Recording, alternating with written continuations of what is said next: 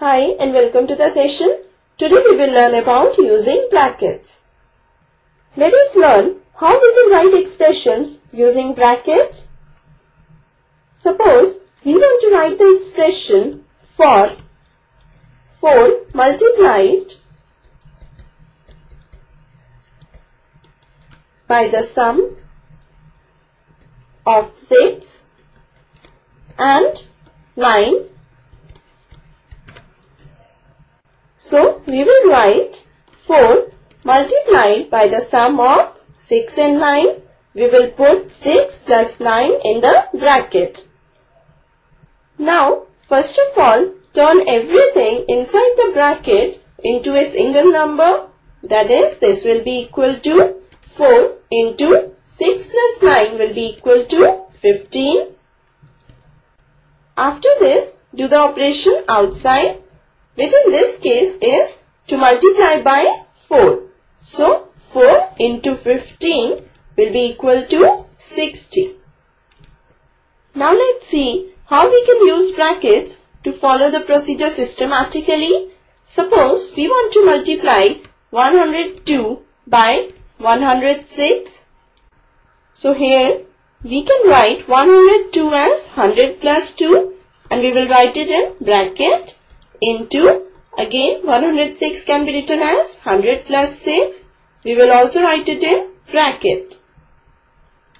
Now we can write it as 100 plus 2 within bracket into 100 plus 100 plus 2 within bracket into 6. Further, on expanding this bracket, we will get 100 into 100 plus 2 into 100 plus, now we will expand this bracket and we will get 100 into 6 plus 2 into 6. So this will be equal to 10,000 plus 200 plus 600 plus 12. And this gives us 10,812. Now our next topic is Roman numerals. In Roman numerals, we express 1 like this, that is capital I. We express 2 like this. We make capital I twice. 3 like this. This is repeated 3 times. Now we express 4 as this.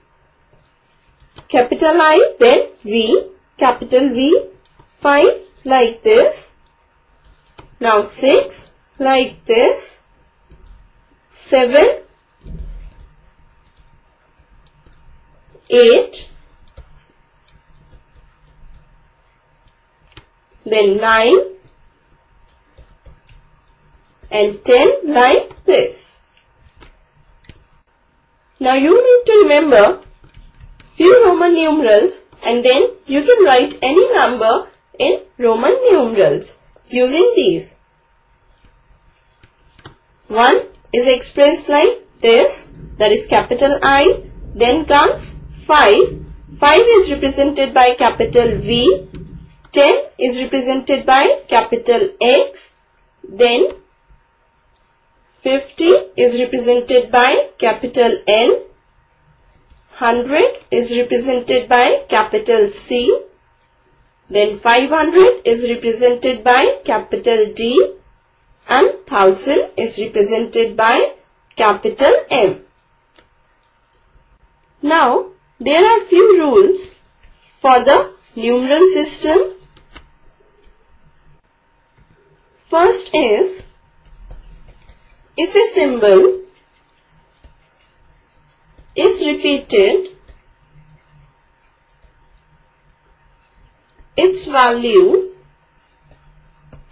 is added as many times as it occurs. That is, if we are given this, that is, capital X is repeated 2 times and capital X represents 10. So, we will add the value of capital X 2 times, that is 10 plus 10 gives us 20. Now, second rule is a symbol is not repeated more than 3 times. Also, the symbols capital V, capital N and capital D are never repeated.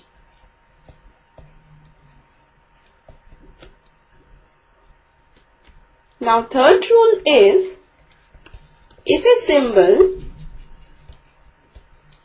of smaller value is written to the right of a symbol of greater value, then its value gets added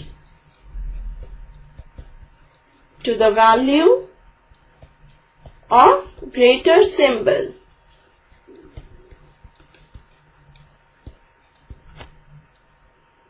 For example, in this L represents 50 and X represents 10. So, the symbol of a smaller value, that is X, is written to the right of the symbol of a greater value, that is L.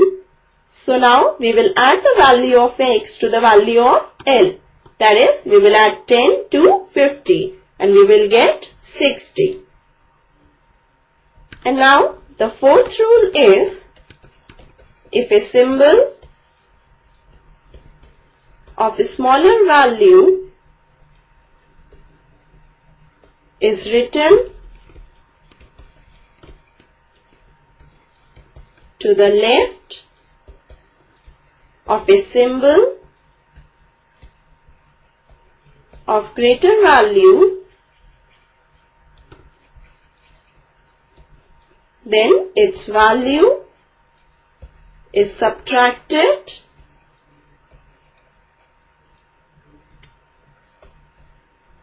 from the value of the greater symbol.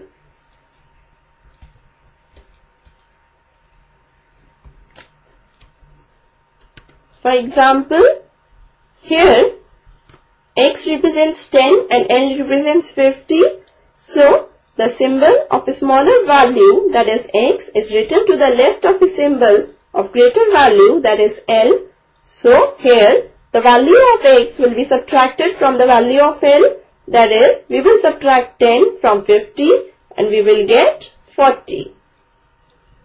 And as a fifth rule, we have the symbols V, L and D are never written to the left of a symbol of greater value. That is, symbol V, L and D are never subtracted.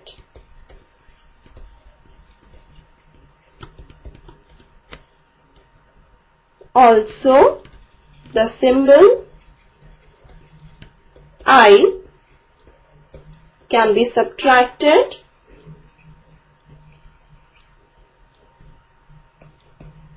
from V and X only. And lastly, the symbol X can be subtracted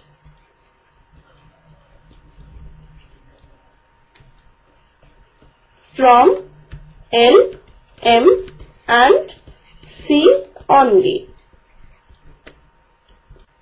Now let us try to write 78 in Roman numerals.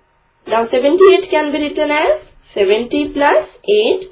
Now we don't have any symbol for 70, but we do have symbols for 50 and 10. So 70 can be written as 50 plus 10 plus 10 plus 8. Now this we can represent as nxx plus 8 will be represented by this. So this will be equal to this. So this represents 78. Now let us represent 96 in Roman numerals. 96 can be written as 90 plus 6, which will be equal to 100 minus 10 plus 6. Now 100 minus 10 will be represented by xc, as x is written on the left of c. So we subtract 10 from 100 and we get 90 plus 6. So this becomes 96. With this, we finish this session. Hope you must have understood all the concepts. Goodbye, take care and have a nice day.